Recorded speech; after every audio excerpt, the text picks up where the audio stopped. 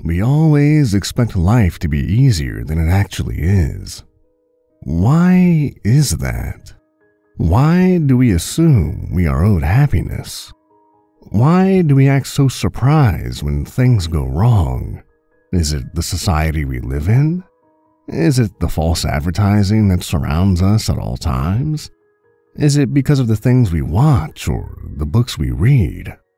Why is tragedy always so shocking? Life is a slog of disappointment and misery. Sometimes we're graced with pockets of joy, brief respite from all the hardship. In these moments, we feel like we've figured out what the purpose of our existence truly is. Love, family, culture, travel, natural beauty. But it's all bullshit. Those fleeting hours of contentment are nothing more than a quick breath between beatings. It's a ray of hope that gets stuck inside our minds like a cancer. We hold into it, we beg for it, we scream for it. During times of unbearable mental agony, having something to hope for is worse than if there was no hope at all. Hope is a lie. It's a disease that tricks our minds into thinking this painful reality is going to evaporate like a puff of breath on a cold wind. And let me assure you, reality is a brutal, bloody corpse. Now, you might be reading this and thinking, I'm not like that. I have a good life, a healthy family, and I'm financially secure. Let me tell you, I hope you enjoy your quick breath of clean air, because there's a bomb falling over your head. You might not see it, but it's descending at a tremendous speed. When you least expect it, it'll land and devastate your entire existence. It will destroy everything you love, and it will leave you broken and weeping in the gutter. Why am I telling you all this? Why should you listen to me? Because the bomb has already dropped on me. Because the fallout is unbearable and I can't seem to find a gasp of clean air in this toxic wasteland of life. My throat burns, my eyes water, and I can't speak for fear of tearing my silenced throat. My wife is dead. She died a year ago and left me to raise our little girl, Heather. Heather is all I have left. She's the gas mask I struggle to hold on to. She's the choked cries of desperation I emit between bloody teeth. Heather is 5 now. We did our best to recover from the pain of my wife's death, a loss of a companion, a removal of a mother. I shudder to think my daughter has to face the bloody blade of life at such a young age. She needs to be sheltered from it. She needs protection. And for a while, I thought I was providing that. But that was before the nightmares began. That was before the tall dog. I scrubbed sleep from my eyes, rolling in the darkness to check the clock. 3 a.m. I groaned and pulled myself from the warmth of my sheets. Heather was crying from her room, calling my name. She must have had a bad dream. In a daze, blinking sleepily, I shuffled out of my room and down to hers. The house was silent and my feet scuffed over the cool hardwood floors. Heather never has bad dreams, I thought. Did I let her watch something scary before bed? I entered her room, the space illuminated by a pink ballerina nightlight, and went to my daughter's side. She was curled up in a ball with her hands over her face. She was sniffling and her pillow felt damp with tears. Cooing, I scooped her up and told her everything was okay. After she calmed down some, I asked her if she had a nightmare. She looked up at me with big teary eyes and nodded. She hugged me and asked if she could sleep in my bed, and I told her yeah. "It won't come in your room?" Heather asked me as I picked us both up off the bed. I paused. "Sweetie, what are you talking about?" She wrapped herself tight around me and whispered, "The tall dog." I didn't know what to make of it, the phrase nonsense, and so I told her there were no dogs coming into the house and that we were safe. I felt her relax against me as I walked us back into my bedroom. I laid her down in my bed and stroked her hair until I heard the soft snores of sleep. I laid down next to her and exhaled heavily. Sleep returned to me in a rush of heavy fatigue. The next day, life resumed its predictable repetition. I got Heather ready for school and then rushed to prepare myself for work. I left her downstairs in front of the TV, happily munching on some toast as I scurried to shower and shave. It was like this every morning, but I was used to the frantic pace. As I threw my sports jacket on and bustled into the hallway to go downstairs, I paused. I bent down and wet my thumb with my tongue. I scrubbed it along the hardwood floor, wiping away a streak of dirt that ran towards Heather's room. I closed my mouth and reminded myself it wasn't a big deal. She was 5 years old and couldn't be expected to remember to take off her shoes all the time. Standing, I hurried down the stairs and collected my daughter to begin our day. I switched off the TV and grabbed Heather's pink Barbie backpack, asking her if she had to go to the bathroom before school. When she said she didn't, I snatched the car keys off the kitchen counter and ushered her to the front door. As I followed Heather out, I hesitated, my hand freezing before I closed the door all the way. I stuck my head back inside and listened. I could have sworn I had heard something from upstairs. After a second thought, I shrugged and closed the door, locking it tight. The day passed like so many before it. The hands on the clock pushed forward triumphantly and finally announced the end of the workday. Not long after the trumpets of freedom were blown, I found myself at home once again. I ordered pizza for us, a rare delicacy to my daughter, and spent the evening watching children's shows on Netflix. I barely saw the images on the screen, the fatigue from the day washing over me in heavy waves. A stomach full of pizza didn't help either. Heather shifted and snuggled into me, resting her head against my chest. I smiled and kissed her shoulder, telling her that after this episode it was time for bed. She put up her usual resistance, but I battled it valiantly.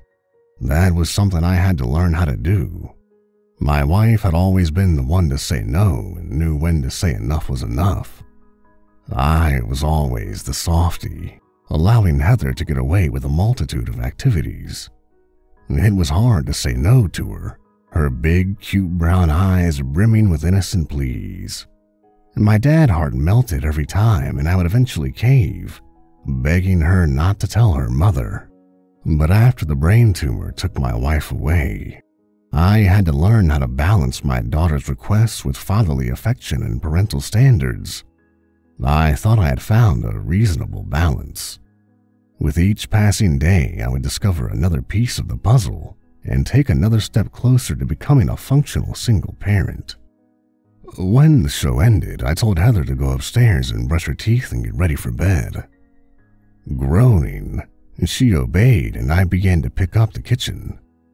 I placed our plates in the dishwasher and threw out the empty pizza box. I checked my watch and saw that it was almost 11. I sighed, not realizing how late it had gotten. I should have put Heather to bed 2 hours ago. I exhaled. It wasn't the end of the world.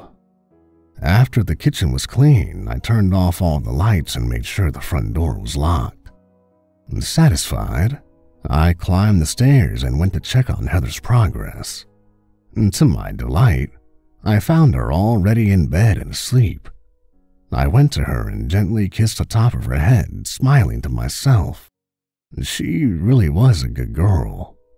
I turned on her nightlight and closed the door behind me. I went to my room and prepared myself for bed. As I slid into the cool sheets, I decided that tomorrow after school, I would take Heather to the park so she could ride her bike along the community bike trail. Content with my plans, I closed my eyes and drifted off to sleep. Darkness, haze, groggy. I slowly peeled my eyes open in the black, the head spinning. Why was I awake? What time was it? I rolled over and looked at the clock. 3 a.m. I closed my eyes, deep drowsiness filling my body like hard liquor. Heather was crying. I forced my eyes open again. That's why I was awake.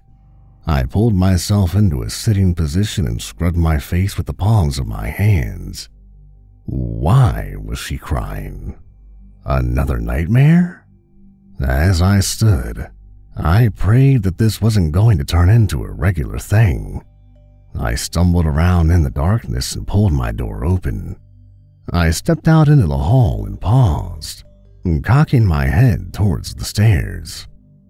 I thought I heard something moving down there. Another wave of cries from Heather's room forced me back into motion, and I shuffled down the hall and opened her door. The room was bathed in soft pink light, the tiny ballerina illuminating the walls with her glowing body. I went to my daughter and knelt by her bed, whispering softly that Daddy was here and everything was okay. She wrapped her arms around my neck and hugged me tight, and soft snipples escaping her nose. I stroked her hair and asked her if she had another nightmare. She pulled away and looked up at me, her eyes brimming with tears. Yes, Daddy, it was awful. And when I woke up... She trailed off, struggling to get herself under control. My eyes melted. What is it, sweetie? When I woke up and the tall dog was whispering in my ear. She sobbed, collapsing against me. I felt my stomach churn slightly. Prickles of unease rose along my arms like tiny mountains of fleshy fear. This was the second night in a row she had mentioned this tall dog. I didn't know what the hell she was talking about, what it was, but it was clearly bothering her. I wondered if someone at school had told her something or she had seen something scary on TV about a dog. Whatever it was giving my daughter nightmares, and I needed to find a way to make it stop.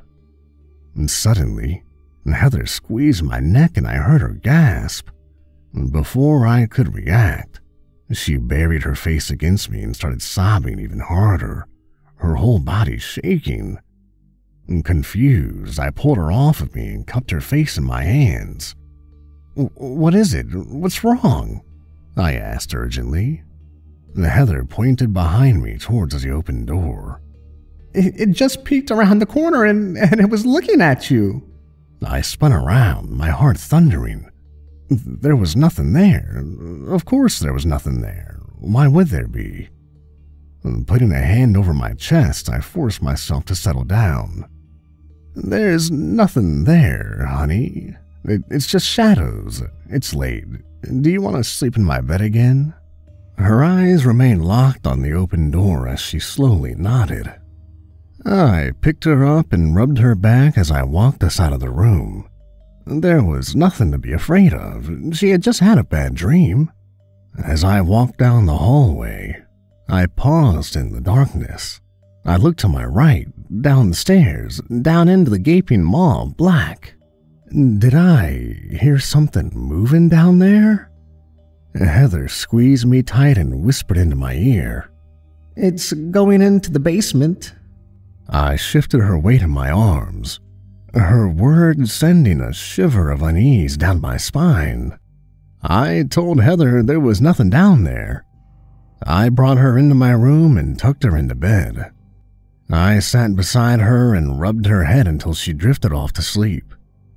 It took longer than it had the previous night, but once she was breathing easy, I went to my bedroom door and stepped out into the hall.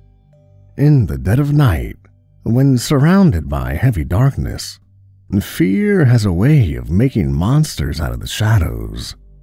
I forced myself to remain calm, reminded myself that I was an adult, and went and stood at the top of the stairs. I looked down, the enclosed staircase revealing nothing but the square black mouth at the bottom. I listened, holding my breath. In silence. I shook my head, telling myself that I was being ridiculous, and went back to my room. I closed the door and lay down next to Heather. I stared at the ceiling, mind alert and awake. I knew I wasn't going to be falling asleep anytime soon. I pulled my phone off the nightstand and brought up the internet browser. After taking a moment to think, I searched the term tall dog. I scrolled through some dog show sites that popped up and finally found a link to a message board. My heart skipped a beat as I read the question at the top. My son keeps having nightmares and complains about something called tall dog. Does anyone know what the hell this is?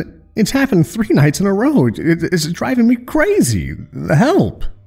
The top answer sent a chill rocketing through my body.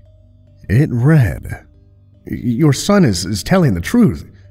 Get help. The tall dog is real and it will keep coming back. It's attracted to deep sadness and it won't leave your son alone until it gets what it wants. It's very dangerous. I know this sounds insane, but I'm telling you the truth. I've come across others who have encountered this thing. It's very real and very dangerous." I put my phone down and stared into the darkness.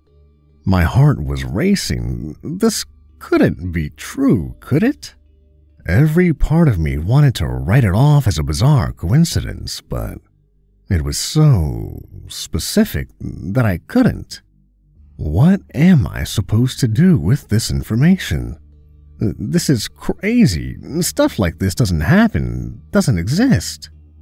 And yet here I was, staring at a warning on my phone while my terrified daughter lay curled up next to me. It was unnerving. I turned on my side and stared out at the closed bedroom door. Just outside the door were the stairs leading to the ground level. As I closed my eyes, I pictured something long and lanky pulling itself up, its snout dragging along the wood. I forced the image out of my head and shivered. There was nothing out there. The next day, Heather didn't mention anything about the nightmares, and I didn't ask her. I wanted this to go away, and bringing it up in the daylight didn't seem like it would help my cause. I prepared her for school and then got myself ready for work. As we left the home, I realized just how tired I was. The lack of sleep last night was taking its toll on me, and I made a mental note to stop and get more coffee after I dropped Heather off. While I drove, my mind wandered back to the message board warning. In the daylight, it seemed a little silly. I pushed the fear back into the corner of my mind and scolded myself internally for being so irrational. I reminded myself again that I was an adult and didn't believe in monsters and things that go bump in the night. After I dropped Heather off, I went and got another cup of coffee and then drove to work. My brain accepted the caffeine gratefully, and as I sipped on the steaming liquid, I wondered what my wife would make of the whole thing. She'd probably say I was being stupid and to man up. The thought made me grin, and I suddenly missed her terribly. Eventually, I pulled into the office parking lot and began my day. Being Friday, I was hoping I could leave a little early. The crisp morning air a prelude to a possibly beautiful day. I still planned on taking Heather to the park. I had hopes that the fresh air and sunshine would erase her nightmares, burning them away in a blaze of brilliance. Well, things didn't go as planned. Halfway through the day, I got a call from Heather's school. I sat, dumbfounded, as the principal told me I needed to come pick my daughter up. When I asked why, He informed me that Heather had started biting her classmates and wouldn't stop until a teacher forcefully pulled her off of someone. I closed my mouth, shock erupting across my face. There had to be some kind of mistake. My daughter didn't do things like that. The principal assured me that he was just as surprised as I was, but that she needed to be taken home for the day. The other kids were scared of her, and the parents were being notified. Great. I'll be the single dad with a violent kid. And as soon as the thought popped into my mind, I got angry with myself. Who cares what they think? I need to go see if my daughter is all right. I informed my boss of the phone call, and he nodded me out of the door. I thanked him and told him I'd make it up on Monday before bolting from my car. As I drove, I tried to make sense as to the possible reasons why Heather would act out like this. She wouldn't just do it. One of the kids must have been picking on her. One of them must have provoked her. She wouldn't just start biting kids. I sat at a red light, anxiously drumming my fingers against the steering wheel. Something was going on with my daughter, and I needed to get to the bottom of it. First the nightmares, and now this? Clearly, Heather was going through something, and as a responsible parent, I needed to figure out what it was. I grit my teeth as the light turned green and I gunned the engine. I wondered if it had something to do with my wife. I wondered if this was Heather's way of coming to terms with her death a year later. I felt my eyes suddenly well up and my knuckles turned white. It wasn't fair that she had been taken away from us. What had we done to deserve such sadness? What was going through Heather's young mind in the absence of her mother? What could I do to fill that sorrow? And then I started to panic. The creeping thoughts of Heather's upcoming teenage years. What if this was the end of our good relationship? What if she started blaming me for her mother's death? I knew she was 5, but time has a way of preserving deep hurt and forming scars that never heal. I realized just how much I needed to be there for my daughter in these early years. These crucial developmental times. How I acted could make her break the way she viewed everything. As these thoughts scrambled my mind, I pulled into the school parking lot and was slain with a realization that chilled me to the bone. I remembered the message board warning. The tall dog is attracted to deep sadness. I shook my head. No, don't start going down that road. That's insane, and there's no such thing. She's forming waking nightmares in order to deal with what she's going through. Steeling myself, I ran into the school. Before I knew it, I was sitting in the principal's office listening to him apologize for making such a big deal out of this and that it was going to be more for the other kids than for Heather. I barely heard him, nodding as his words washed over me in waves of dumb noise. Finally, a teacher led Heather into the room and I scooped her up in a big hug. I kissed her on the cheek and saw that she had been crying. I told her I loved her and that we were going to go home. She nodded silently at me, her big brown eyes filling with tears. I told the teacher and principal that I was sorry for the incident and assured them it wouldn't happen again. They both smiled and thanked me, but I saw something else behind their mask of public decency. Judgment. They saw me as a single father with no idea how to raise a little girl. They saw a struggling man with no answers.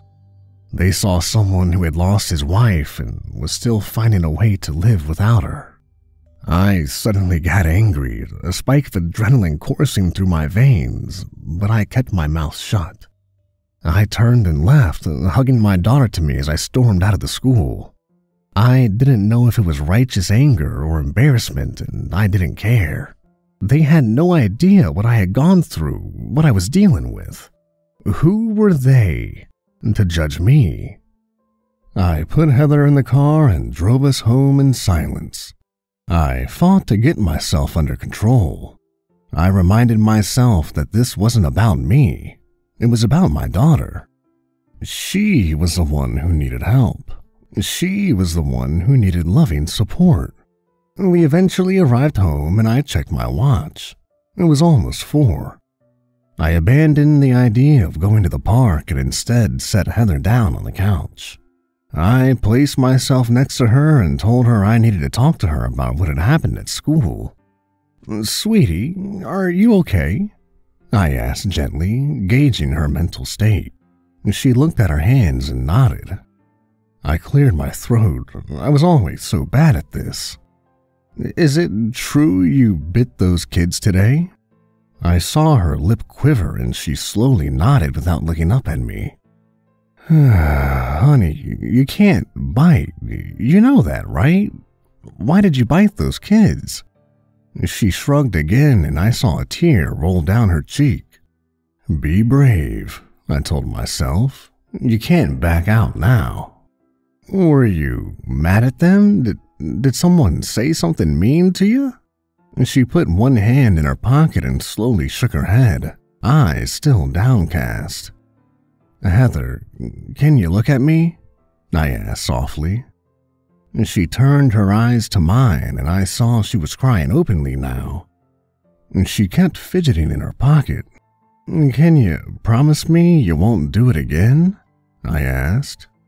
More tears ran down her cheeks and she cried. "I'm sorry, Daddy. I'm really sorry." I leaned down and kissed her on the head. "It's okay, honey. I know you're a good girl. Daddy loves you. Just please don't bite anyone again, okay?" She sniffled back another outburst of tears, and her hand kept twisting in her pocket. I finally noticed and patted her leg. "What's in your pocket, Heather? You have something you want to show me?" She suddenly looked embarrassed and shook her head, but I prodded her, and after some coaching, she finally pulled out a handful of brown nuggets. I blinked, wondering why my daughter was carrying around a pocket full of dirt, and then my heart slammed so hard against my ribcage I thought it would break. "Sweetie," I said, trying to keep my voice under control, Is that dog food?"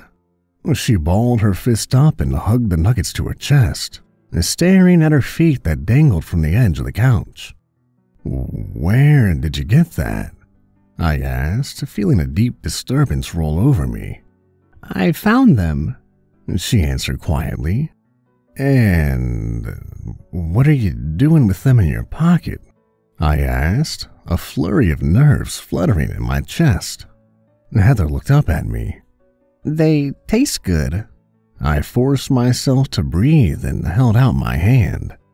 "Why don't you let me hang on to those and I'll make us an early dinner, okay?" Reluctantly, she handed over the nuggets and I plastered a smile to my face. I asked her if she wanted to watch some TV while I made dinner, and she offered me a small grin and nodded sheepishly.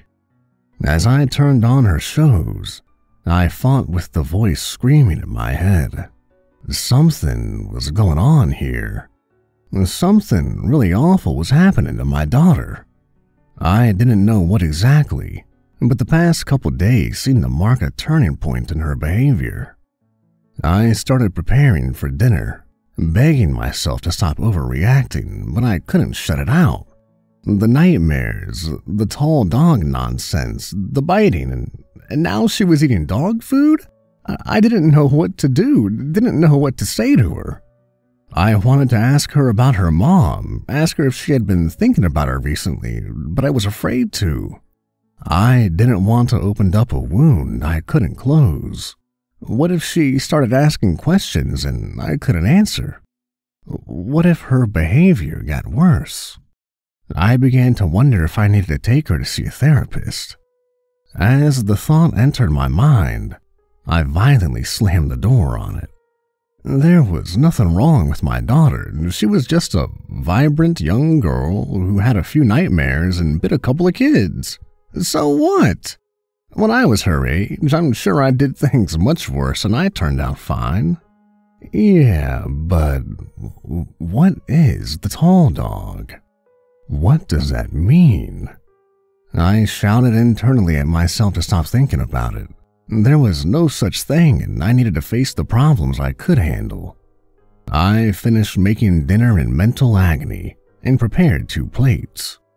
I went to the couch and sat with Heather, both of us eating in silence as cartoon images danced on the screen. I closed my mouth around my food. I wasn't thinking about this bullshit anymore. I crawled into bed, mentally exhausted. It had taken me forever to get Heather to sleep. She had begged to sleep in my bed, but I told her no, and I keep my door open in case she woke up scared. I didn't want her to start forming habits. I rested my head against my pillow and stared out into the dark hallway from the crack in my door. I shut my eyes and said a silent prayer that Heather would sleep through the night. Maybe then all of this would be over and she would go back to being the little angel I knew she was. I didn't want to continue down this road of parental speculation and continue assuming that every little bad action was a foretelling of a bleak future for her. I let out a long breath and waited for the gentle arms of sleep to rock me into the world of dreams. It didn't take long. My eyes snapped open, bloodshot and wide. I was soaked in sweat, the horrific nightmare still clinging to my brain with razor-sharp claws. I rolled onto my back and wiped sweat from my face, and I swallowed hard and waited for reality to clear away the cobwebs of slumber. My heart was racing and I put a hand over my bare chest, willing it to slow. My wife. I had been dreaming about my wife. She had been in a hospital bed, screaming my name and clutching her head. I had been beside her, crying, begging her to tell me what was wrong, but she just kept screaming. I began to scream for a doctor, and that's when I realized that all of the lights in the hospital were off and no one was in the halls. I kept screaming for help, pleading with my wife, until I finally heard a noise. From the blackness of the hall, a doctor in a bloody lab coat came crawling into the room on all fours. His eyes were wild and he started barking at me, his mouth foaming. I backed away from him, shock and terror rising in me like a dark mountain. The doctor lunged at me, teeth bared, and that's when I woke up. I pulled my hands across my face, forcing the images from my head. What a horrible nightmare. I realized my stressed mind was probably mixing all my current worries into a terrifying nighttime cocktail and sneaking up on me and pouring it down my throat while I slept. I looked over at the clock. 3 a.m. I snorted, eyes wide, grateful that at least it was me instead of Heather who had woken up tonight. If I could take her fears from her, I would gladly. I just needed to be careful I didn't end up burning myself out. As I rolled on my side to face my door, I heard something from downstairs. Immediately, my mind exploded into alertness, the nightmare fear still fresh in my breath. I lay in silence, ear cocked and listening, my heart racing. There, it sounded like something was walking around. Oh, get up, you have to get up, I thought, fear tingling my stomach. It's probably nothing. It's probably the house settling. Maybe Heather got up for some reason or is sleepwalking. I pulled the covers off of me and swung my feet over the side of the bed. I jumped as I heard more movement. What is going on?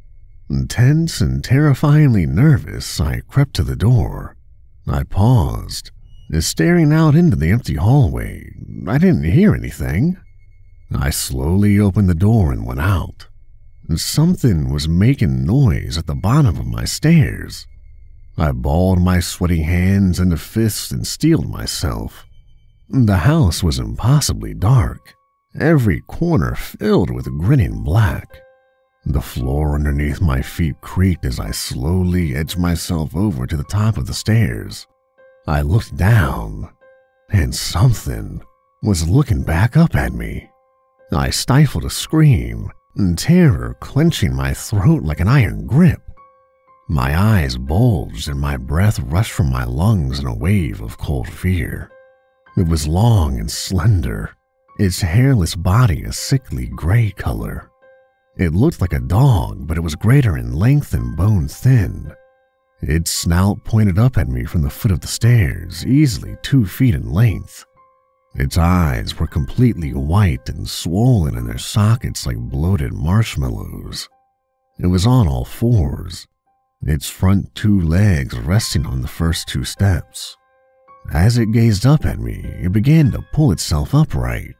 My knees turned to liquid and I watched in absolute horror as it rose to stand on 2 legs, its head towering towards the ceiling. Its neck was long, too long for a dog, and it snarled at me, its mouth full of needle-like teeth. It started slowly walking up the stairs towards me.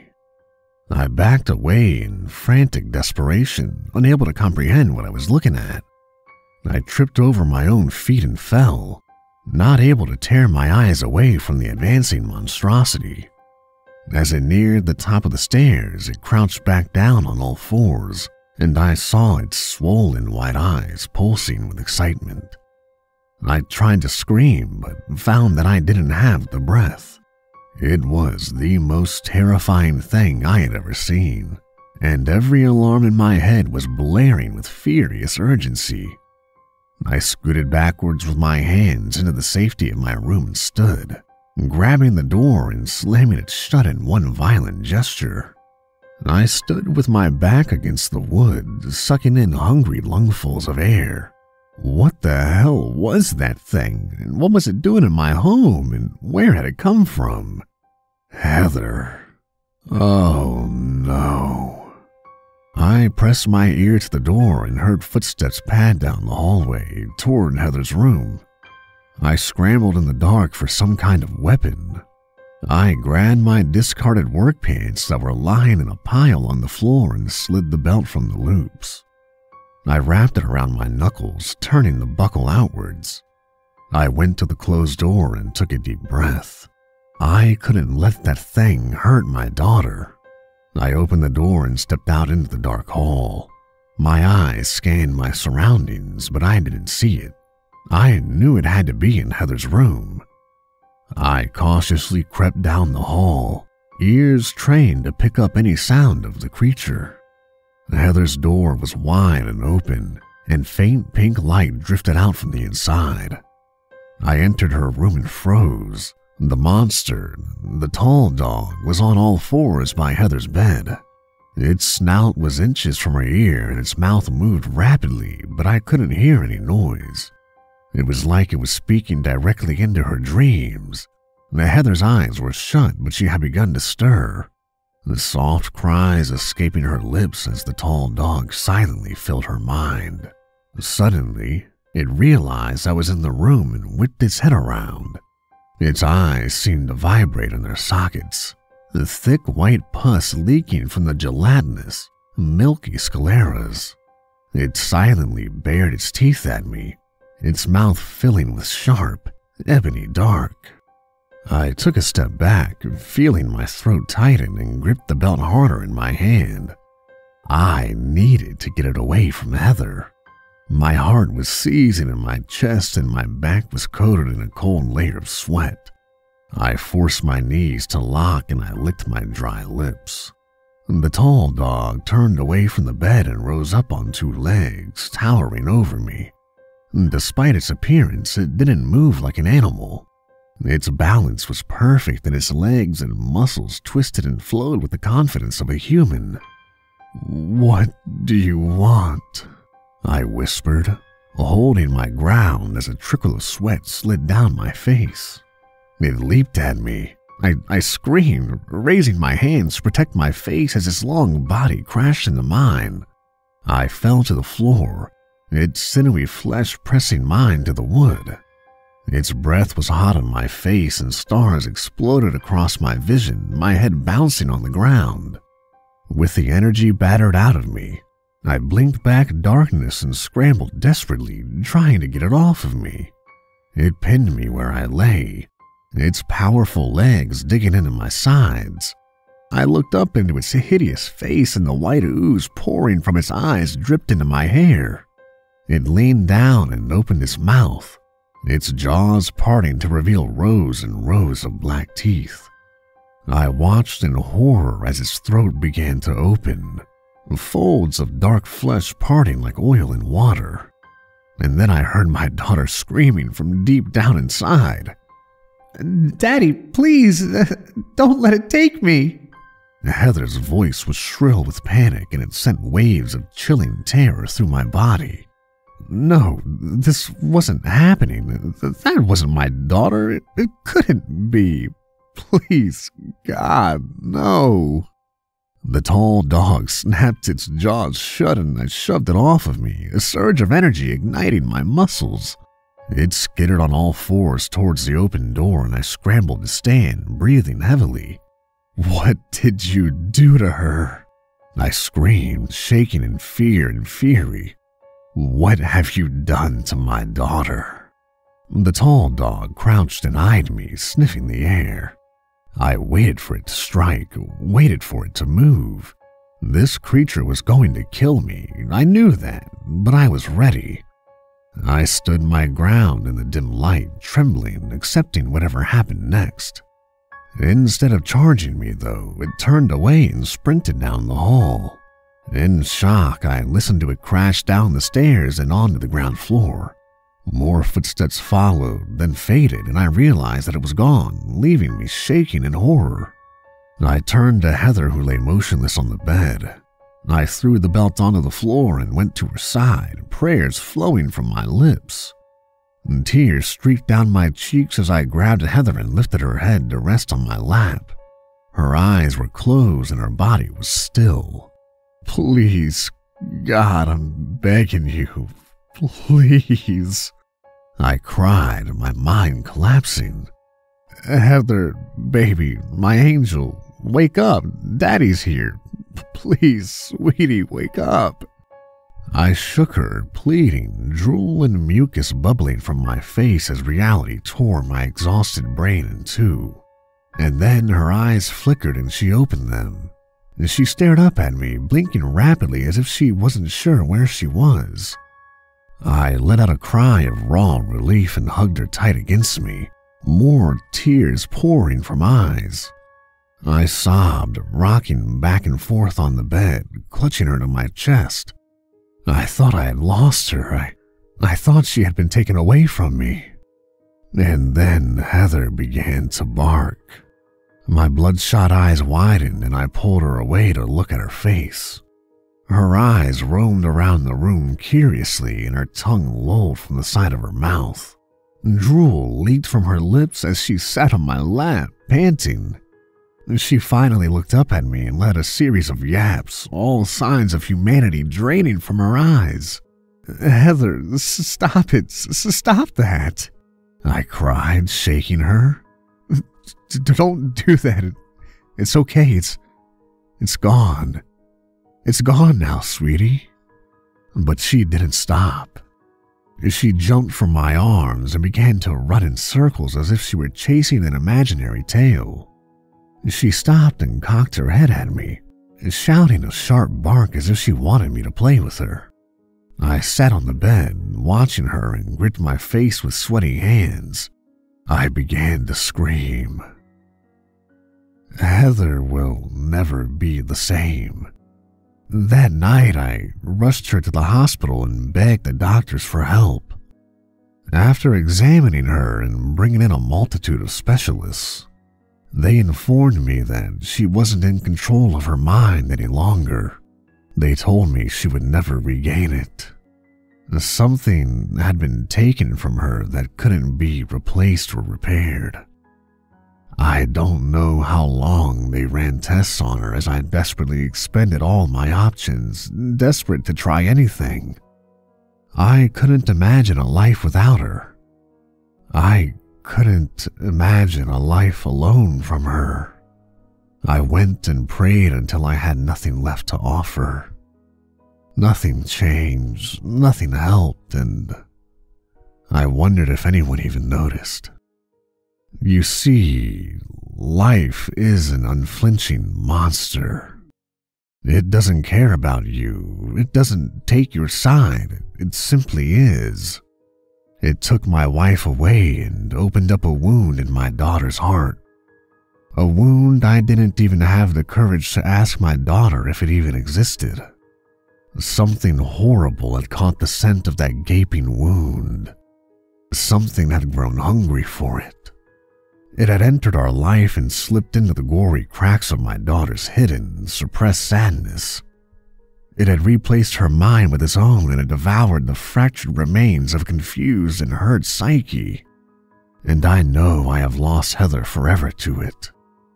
So now I stand here, in the darkness over my daughter's bed. I grip the pillow with shaking hands. Tears roll down my face and I beg God to forgive me. But whatever is laying in this bed, I know it isn't my daughter.